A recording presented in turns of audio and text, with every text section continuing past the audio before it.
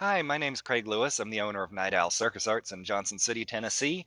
And in this video, I am going to show you guys how I go about inspecting a fabric, and also how to tie a fabric to a rescue-8, and how to tie it as a two-color silk or a hammock, which is actually the same knot. Aerial rigging is a huge and highly specialized topic. There's a lot to know about it, and it's obviously very dangerous if done incorrectly. If you're wanting to set up your own aerial rigging, you should absolutely not approach this as a DIY project. You need to work with a professional aerial rigger, and you'll often also need a structural engineer. I see a lot of unsafe rigging out there, and it's really scary. At the start of the COVID-19 pandemic, with almost every aerial studio in the world closed, a lot of people wanted to do their own rigging. And the problem of unsafe rigging really started to grow exponentially during that time, and people were getting hurt. Seeing that happen was my motivation to begin teaching an online aerial rigging class once a month over Zoom. This class is only 3 hours long, which is nowhere near enough training to make you into an aerial rigger. But it's enough to familiarize you with the fundamental concepts, so you'll be more prepared going into this. You can find more information about my aerial rigging classes on my website at nightowlcircusarts.com/rigging. Aerial silks come in low, medium, and high stretch. Low stretch is most common, and that's typically used in beginner classes. Low stretch is made of Tricot nylon. Tricot has a distinctive trait to it. It stretches in one direction but not the other. So if I pull it long ways, the way that I would pull it when hanging from it, it has little to no stretch. But if I pull perpendicular to that, it stretches quite substantially. So I like to check for this trait as a first step of an inspection to make sure that I've actually got Tricot.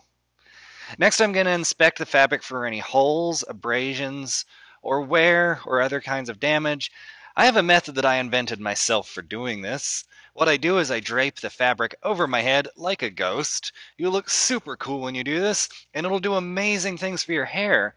But the real reason I do this is that if there's any holes in the fabric, they almost light up when you're underneath it like that. Holes that spread vertically up and down the fabric are a real hazard in that they can easily catch fingers or toes, but the effect on the strength of the fabric is minimal compared to a hole that's spreading horizontally. So often vertical holes can be repaired, but if a hole is spreading horizontally, this will have a significant impact on the strength of that fabric, and you will definitely need to either cut or retire that fabric. This fabric appears to be in perfect condition, so let's tie it to a rescue-8. So I've got a loop here right in the middle of my fabric. I'm going to start by just making sure this is nice and clean and tidy. It makes this knot a whole lot easier when it's tidy.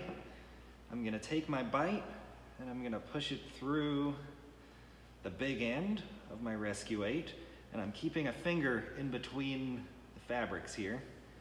I'm going to pull through a decent sized loop, come down in between the tails,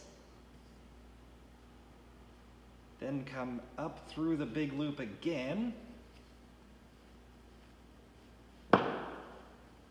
find the middle,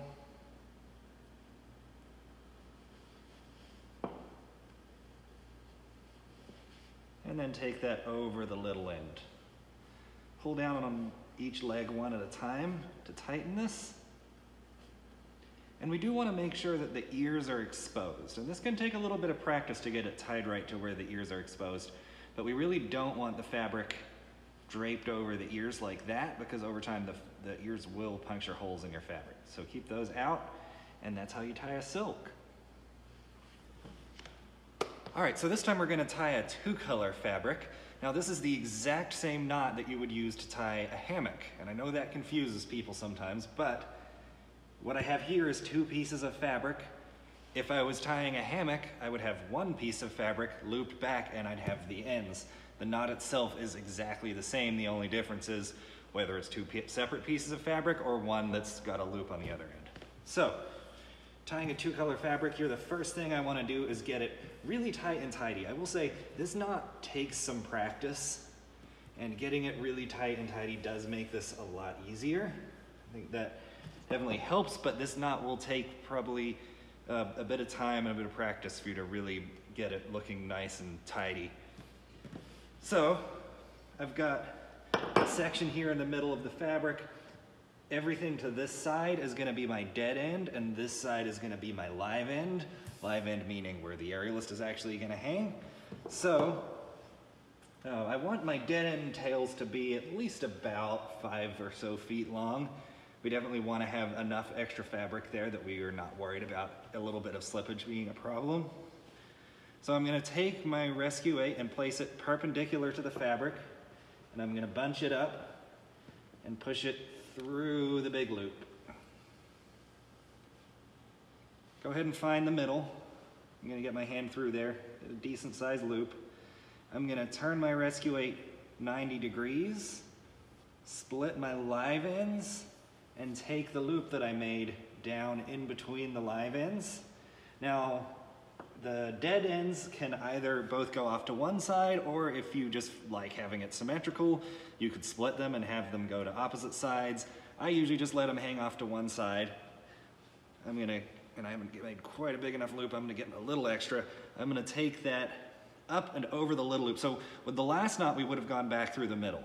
In this case, we're not gonna have room to do that, and that's okay. We're just gonna go over the little end, and then I'm just gonna pull each tail tight one at a time. Again, being careful to make sure I'm keeping the ears exposed. I have 4 separate tails to pull on here. I'm gonna pull on each one at a time to get this nice and tight and tidy. Ears are exposed, and that's how we would tie a hammock. I would typically do something with our dead ends. That's partially just to get it out of the way, but it also serves as a backup if there was to be any slippage in the knot. So I just like to daisy chain it. You can tie whatever you want, really, it doesn't actually matter. But a daisy chain looks nice and tidy.